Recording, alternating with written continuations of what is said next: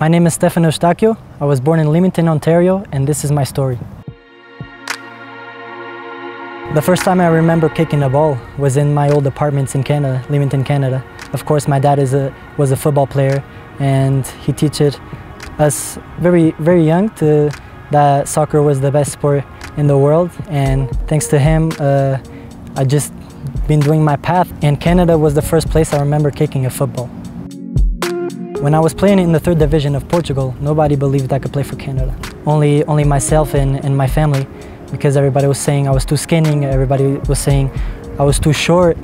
But you know, just seeing me grow in the soccer environment and growing mentally, I knew I could do it, because it was just going fast. It was going fast, and deep inside, I knew I could do it, because when you hear about, if somebody in Canada hear about a club named Torriense in the 3rd division of Portugal, they're just like, what's that?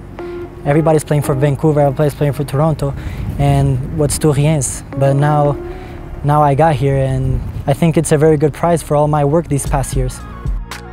Playing in the Primeira Liga of Portugal was very good for me, because you know, you start seeing these skillful players in the television every time, every day, every weekend, and you just imagine how would it to be to play against them or with them, and boom, in a second you're there, and you just have to adapt. And playing in the 1st division and playing for big stadiums like Estádio do Dragão, Porto Stadium, Benfica Stadium, and Sporting Stadium, and obviously it comes with a lot of hard work and a lot of people, a lot of pressure, but it's just a matter of having fun, and it was a very good thing for me, for sure.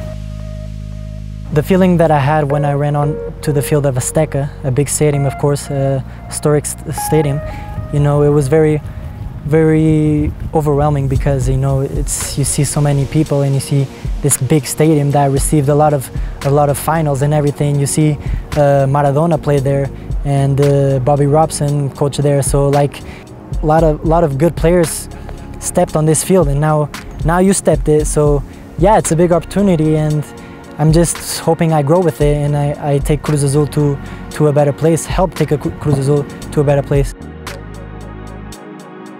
I have big dreams when it comes to playing for Canada, because of course you see these players like Atiba Hutchinson and Junior Hoilett and Alfonso Davies play for FC Bayern, and you just see that they're taking the country to another level, and I just want to be part of it, and I hope I go to every game, and I hope I play for Canada in every international break, because that's something I want to do.